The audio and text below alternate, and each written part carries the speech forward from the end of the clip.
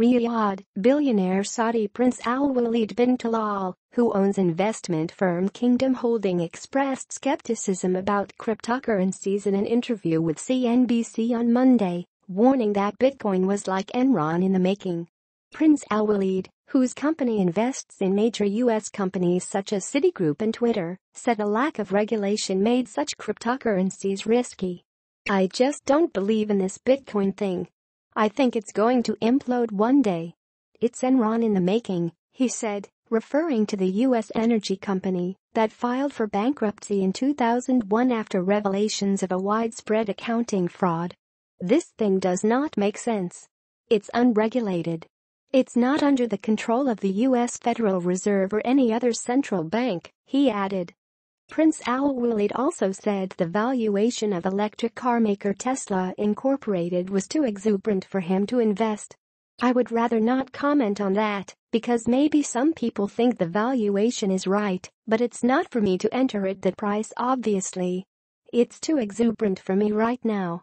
He added that U.S. ride services company Lyft had been better priced than rival Uber when his investment firm bought into it.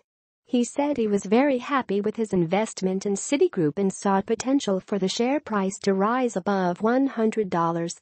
It has been trading at around $73. Safety valve. Prince Alwaleed also said he was not considering merging Accor Hotels and Four Seasons Hotels and Resorts, in which Kingdom Holding owns stakes.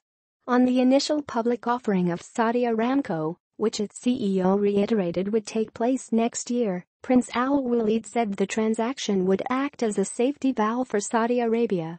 "If you go 5%, there's nothing that prohibits you from going another 5% next year, and 5% the third year and fourth year, and so forth, depending on the situation."